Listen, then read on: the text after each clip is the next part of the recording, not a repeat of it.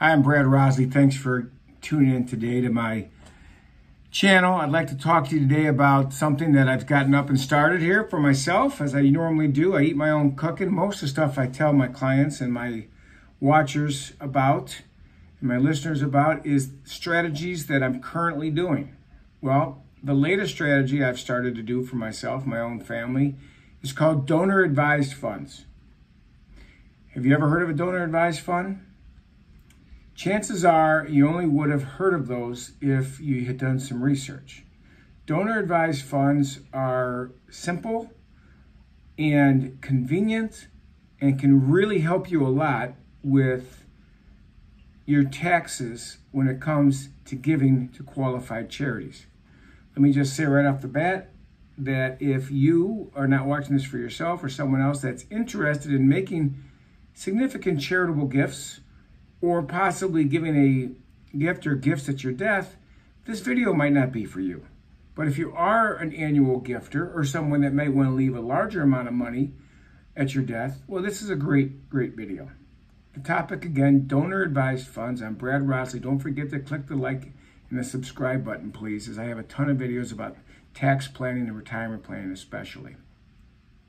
So if you find yourself in a position that you are claiming the standard deduction and would like to use your gifts towards the itemized deduction list, but maybe you don't give enough in a certain year in order to do that, that's where the donor advised fund might come into play. This is one of the many areas. The reason that is, when you gift to a donor advised fund, which can be set up at many different brokerage accounts, okay? It's just in the name, not just your name, but in the name of your family donor advised fund, for example. Mine's the Rosley Charitable Giving Fund is what I happen to name it. So what I do is you cluster your gifts. You make one big gift throughout the year, although you can make a gift anytime. Actually, you can gift to it. And then I maintain the control over when I send out the money. So I may put a lot of money in there in one year for the purpose of making it available to be itemized. Because maybe if I don't bunch up the charitable gifts into one year, my itemization turns out to not be favorable and I'll just take the standard deduction. So literally, let's just say you were going to give $5,000 a year to your church, just to make up a number. Well, one way to do that, but you don't get enough itemized deductions to make it worthwhile to use anything other than the standard deduction. What you might do is just say put 3 years worth of your anticipated church contributions, 3 times 5,000 or $15,000, into a donor advised fund. Now, for tax purposes, in the year you did that, you get to use $15,000 as a charitable gift, even though you might just give $5,000 of that in the current year to the church, $5,000 the next year to your church out of the same account, and $5,000 the following year. And you would do that again so that you can bunch your deductions, your contributions into one year. Now, how do you make contributions? Well, you don't have to make them just in cash.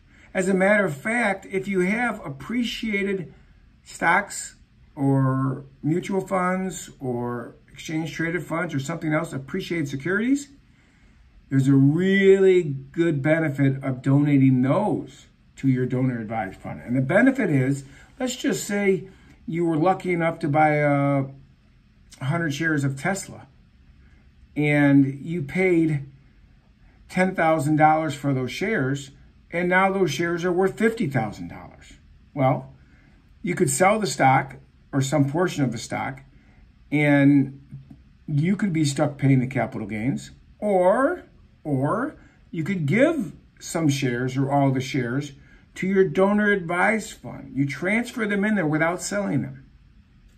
Now, the donor advised fund sells them, enjoys the profit without having to pay any capital gain tax.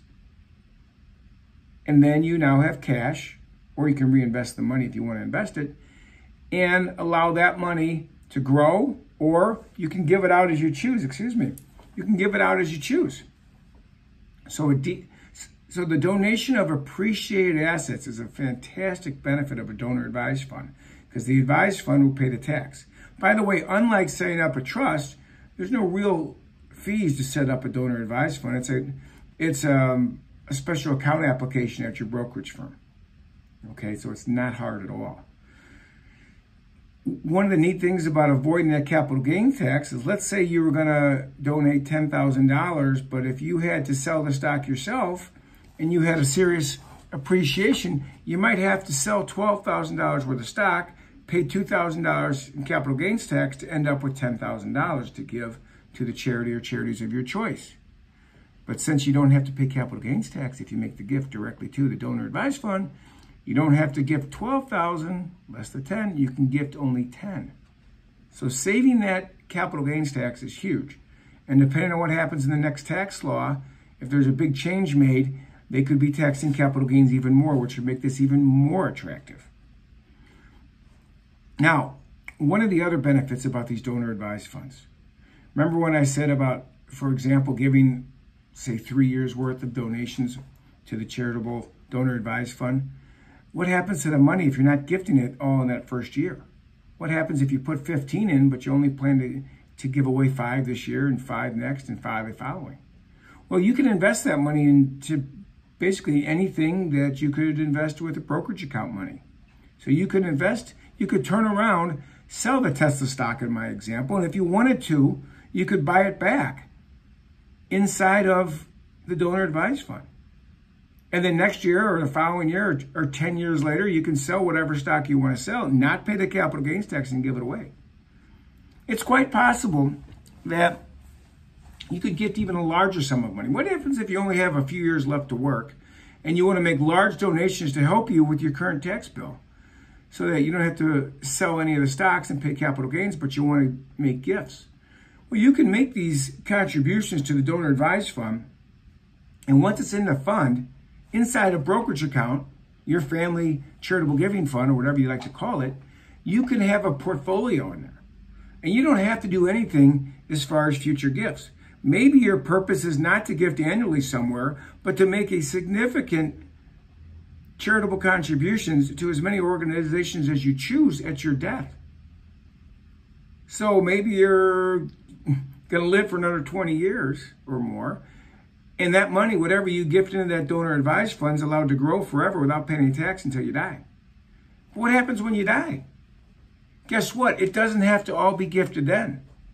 I had a client recently where we transferred some really significantly appreciated exchange-traded funds that we love because they did great, sold some of it to make a current gift, but allowed the rest of it in the account to keep growing. And in doing that, what we did was, we're going to have a future gift. And if my client doesn't distribute all that money while she's alive, her 2 sons are going to become the successors on that account, and they will decide when and how that money is donated out to whatever charity they deem worthy. So it's a really neat thing. My client felt great about giving her children some say in how that money might be distributed. It also put a charitable mindset into their hearts if they didn't already have them, which they actually do, of course. So these are a couple of things that you can do with this donor advised fund. I have a spreadsheet available for you as a PDF that reminds you of who this makes sense for and how this might work best for you. Feel free to email me if you'd like a copy of this. Brad@fortunefinancialgroup.com is my email, and I'll send you a copy in a PDF. If you'd like help with how to invest this money, I can do that as well and how this works. My company's Fortune Financial Group. I'm in Florida and in Illinois at this point, but I work with clients all over the country. So if you'd like help with this type of planning, please feel free to look me up. You can reply to this video and get a hold of me. Fortune Financial Group is my company. Make sure to subscribe too and give me a like if you like the video. Thanks a lot for listening. Have a great day.